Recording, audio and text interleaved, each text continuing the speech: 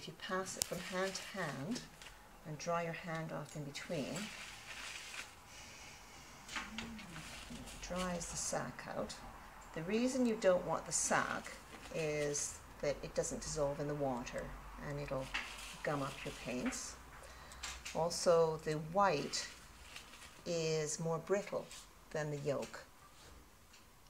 The white has been used in book illuminations and it's called glare.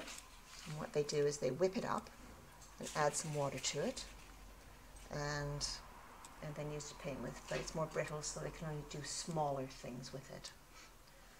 Whereas the illuminations were always done with the yolk, the egg yolk. So if you then roll it to the end of your hand, can you see how it's sort of sticking to my hand? Mm. Yeah. So roll it to the end of your hand and then hold it, and pinch it, so you just get the contents.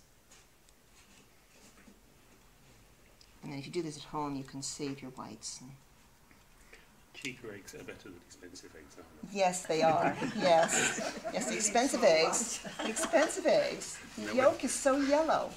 There's no ethical considerations there, are there? So now you can see how much is there, and what you're going to do is cut that with water. So when you start the painting, you need a lean mixture, so you're going to use twice as much water. So I have brought in over there some water that came from the shops. It's deionized water, yes. I could be looking over at Tony because I couldn't remember what it was called. Deionized water, but distilled water is better. So approximately 2 parts water to 1 part egg. But what you want is you want a mixture which is like thin single cream. So you give it a good stir, and every egg is different, so this is not set in stone. Give it a good stir, and then you need to just try it out.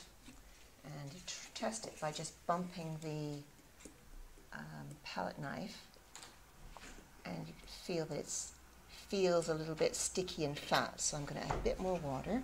Do you want to feel it first? Because that's a little bit too fat.